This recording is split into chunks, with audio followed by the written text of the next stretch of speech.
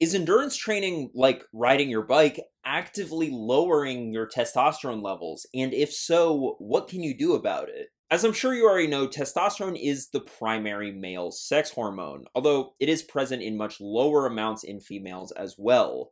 However, testosterone is responsible for a lot more than just sexual function. There's a reason why supplementing with testosterone is banned by the World Anti-Doping Agency. Plain and simple, it's a performance enhancer. Testosterone promotes a higher muscle mass, a lower body fat percentage, quicker recovery, and so on. To paint a picture of just how effective testosterone is, let's turn our attention to this study on how testosterone affects muscle size and strength. Subjects were split into 4 groups: a placebo group that did no exercise and received no testosterone, a group that received testosterone injections but did not exercise, a group that did not receive testosterone but did a weightlifting regimen, and then finally a group that received both the testosterone and did the weight training. Now, it's probably not hard to guess which of these 4 groups saw both the most and the least muscle and strength gain. Obviously, the group that received both testosterone injections and did the weight training saw the greatest gains, and the group that did nothing at all saw the least. But here is where things get interesting. The group that weight trained with no testosterone and the group that received testosterone but didn't do any weight training at all saw pretty comparable strength gains on most lifts, and the testosterone group even outperformed the weight training group in some areas, like amount of fat-free mass gained. Gaining muscle mass is the primary motivation of most guys when they go to the gym, and this study is suggesting that injecting testosterone and never touching a weight may actually be more effective at achieving this goal than actually getting your ass to the gym and doing the work. So, just theoretically speaking, if somebody were to go about purchasing this testosterone, where might they do that? Just so I know to avoid those sites in the future, obviously. Now, we've strayed pretty far away from cycling and endurance sports at this point. Obviously, you can get jacked by taking testosterone, but a lot of cyclists would actually prefer to keep excess muscle mass to a minimum. Is testosterone really a concern for this type of athlete? Well, the answer is yes, and cyclists have cheated by injecting themselves with testosterone. The benefits may be less obvious than with, say, EPO, for example. As I said, pro cyclists are generally not trying to gain excess muscle mass, but keep in mind that testosterone also plays a role in protein synthesis, red blood cell production, and recovery. These are all important functions for an endurance athlete, but when we get into just how prevalent low testosterone is for this population in just a moment, it should become abundantly clear why a pro cyclist would be so concerned about it. For example, it's been shown that at rest, testosterone appears to be lower in endurance-trained men than in untrained men. This finding is so consistent that it actually has a name: exercise hypogonadal male condition, or EHMC. That's right, low testosterone levels are a shockingly common occurrence amongst highly trained endurance athletes. It appears that the more highly trained you are, the lower your testosterone levels are likely to be. For example, this study on Ironman triathletes found that of 22 men tested, only 9 of them had a normal testosterone concentration. Another 9 fell into the gray zone, and 4 of them actually had levels low enough to suggest deficiency. This may be a bit surprising for some people. These are elite athletes that we're talking about, which is certainly not the population that you think of when you think of low testosterone. And despite this being a fairly common occurrence, it's not talked about that much. This also may be even more of a concern for older athletes.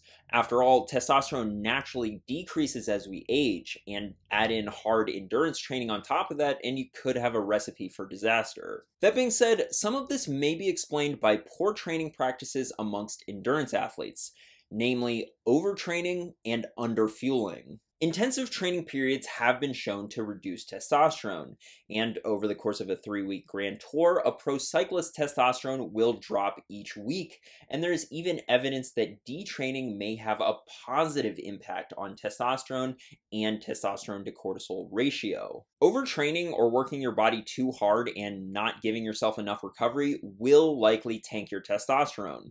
And unfortunately, overtraining and underfueling usually go hand in hand, and being in a caloric deficit is the second big kick in the nuts for your testosterone, that is. That being said, I don't want you to leave this video thinking that exercise and weight loss will automatically lower your testosterone levels, because that is certainly not the case. In a sedentary population, exercise will actually increase testosterone, and in overweight men, losing weight will increase it as well. What's clear is that there's a sweet spot with the amount of exercise you get and how much you weigh and your testosterone levels. Sure, if you're an overweight couch potato, then your testosterone is probably going to take a hit. But on the other extreme, which is where most high-level endurance athletes lie, if you train too hard or too much and you diet too aggressively, that's also not good for your testosterone. The problem is that in order to continue making fitness gains, you need to continue pushing yourself further and further, so there likely will come a point where you're flirting with this line. So with the bad news out of the way, the question now becomes, how much does low testosterone affect performance? How much does it affect overall health? And if you have low testosterone, what can you do about it? Let's start with this performance question. What I find interesting about this is that if the best endurance athletes frequently suffer with low testosterone, then why are they the best endurance athletes? Is testosterone really affecting their performance that much, or has their body learned to cope with it? This study on testosterone and competitive performance had runners increase their training volume by 25% for 12 weeks, followed by a 4-week period of their normal training volume. And testosterone and cortisol were measured every 4 weeks throughout the testing period. Sure enough, this increase in training volume resulted in a drop in testosterone, and when the subjects went back to their normal training volume, testosterone went back up. This decrease was significant enough that about half the subjects would be classified as having clinical androgen deficiency. Despite this fact, performance actually improved, leading the researchers to conclude that decreases in testosterone and testosterone to cortisol ratio are not always indicative of compromised performance. And this is not the only study coming to this conclusion. Similar results have been found in pro cyclists as well. Alright, so testosterone levels don't matter then?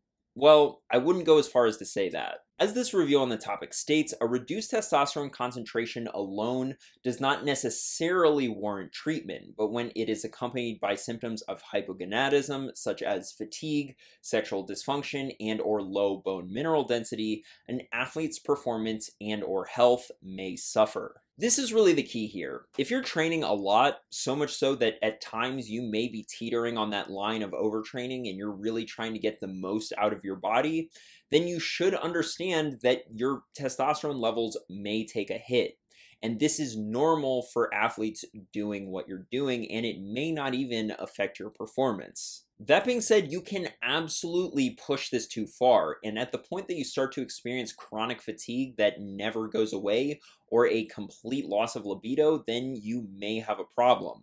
Not only because your performance will start to suffer, but also because you may start to have health problems like low bone mineral density. This may be TMI, but I know that I'm getting overtrained when I start to lose any and all interest in late night bedroom activities, other than sleep, if you know what I mean. Yeah, we get it. You're talking about sex. Also, we already knew that you don't get laid. You didn't need to tell us. EHMC has been described as the male version of the female athlete triad, which involves disordered eating, the absence of menstruation, and osteoporosis. Weekly training volume is correlated with amenorrhea in women, just as it's correlated with a drop in testosterone in men. In other words, this is an issue that affects both sexes. The closer that you get to overtraining, the worse your reproductive system is going to function, regardless of whether you are male or female. And the term commonly used to describe this is REDS, or relative energy deficiency in sport. So what you're saying is that if I don't take rest days, then I don't need to use a condom? You know, this video actually is turning out to be pretty useful, I gotta admit. The review concludes stating that treatment should be centered on non-pharmacological strategies, including nutritional intervention and modifications in training volume to improve energy availability and support normal hormonal function. Some of these strategies may include giving yourself planned rest periods in your training. There's a reason why so many coaches include recovery weeks, mid-season breaks, and off-season breaks in their training programs. The recovery is important for a wide variety of different reasons, but one that's often not cited is the hormonal effects.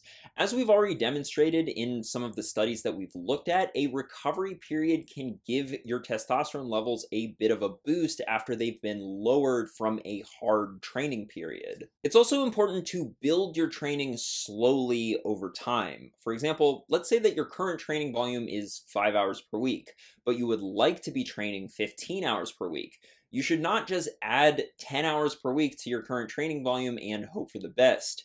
You should add volume to your training gradually, maybe adding 1 to 2 hours per week every week, and also including recovery weeks in there every 3 to 4 weeks until you reach your desired volume. You may have also heard that doing high-intensity interval training and heavy weight training boosts your testosterone, and there is certainly evidence that this is the case. This is just one more reason to add weight training and properly structured interval training to your program. However, I wouldn't necessarily rely on this to increase your testosterone levels, because a lot of times this boost in testosterone is an acute change, not a chronic one. And also, if you're suffering from low testosterone because you're overtraining, then adding more training, especially hard training in the gym or with hard intervals, will only make that problem worse. Now let's talk about dieting, because that is an important part of this testosterone equation.